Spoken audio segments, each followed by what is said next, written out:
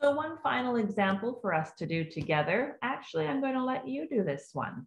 The first thing you need to do is find the endpoints and graph each of the pieces. All right, I hope this is what your pieces look like. Let's talk about the first one. You found the f of -2 using the -2 in the restriction. That gave you the ordered pair, -2, -5, with a closed circle. Now, how do you know where to go from there? Well, remember, we want x is less than -2. So you could have substituted in a value, say x equals -4. Remember, you're going less than -2. If you find the f of -4, you have 1/2 times -4 minus 4. So you end up at -6. That would be this point here that I have. In the next one, you have two end pieces. You found the f of -2, which was -3, an open circle there. You found the f of 2, which equaled 9. This is also a linear equation, so we know it's just a straight line connecting those two endpoints. And finally, in the third piece, you found the f of 2, this time with a closed circle. And I decided to let x equal 4. I found the f of 4, which is 4 minus 4, or 0, this point here. Another linear equation, so I know it's going down, it's decreasing as x moves towards positive infinity. Let's put all of those pieces together. So your pieces should have come together looking like this. Now the domain. We could look at the equation. Let's do that.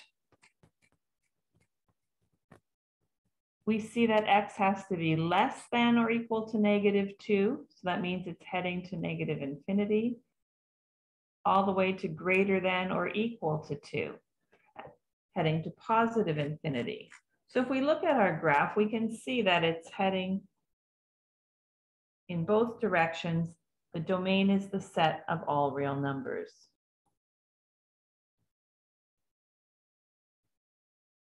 Why don't you try to find the range?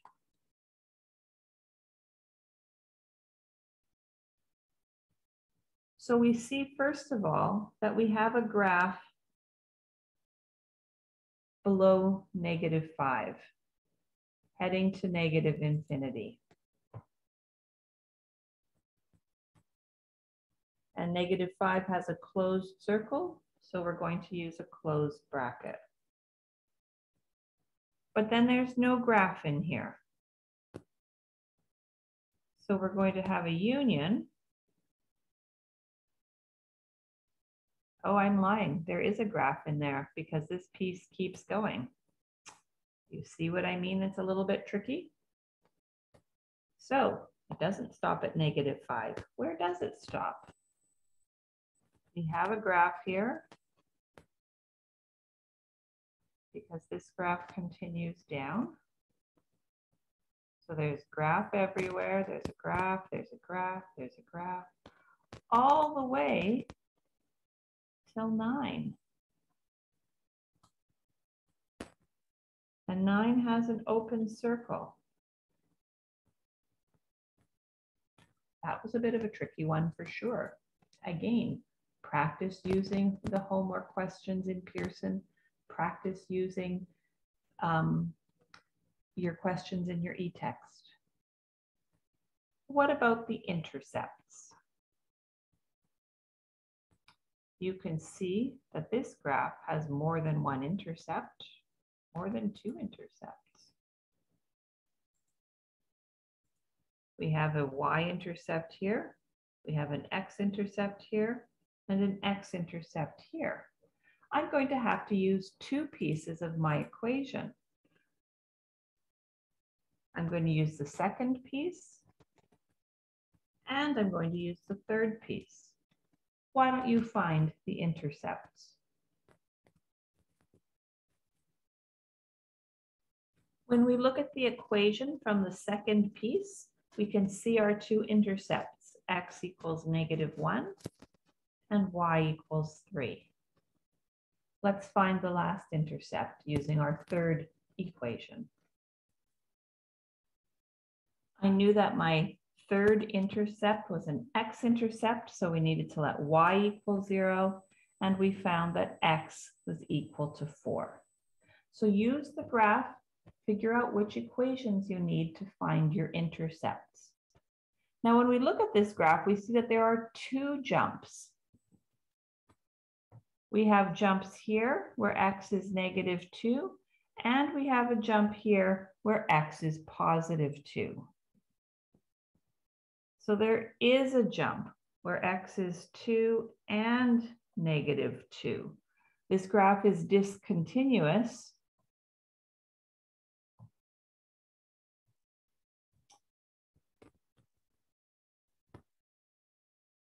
This graph is discontinuous. You have to lift your pencil where x equals -2 and x equals +2. These were the first of the difficult graphing questions we're going to do in Math 103. Spend enough time reviewing these lessons and practicing before we get to the next set. Just a reminder that at the end of these notes, there are practice questions for your final exam review.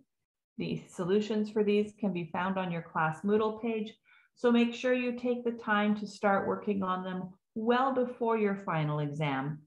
For example, you could use them to prepare for your first test.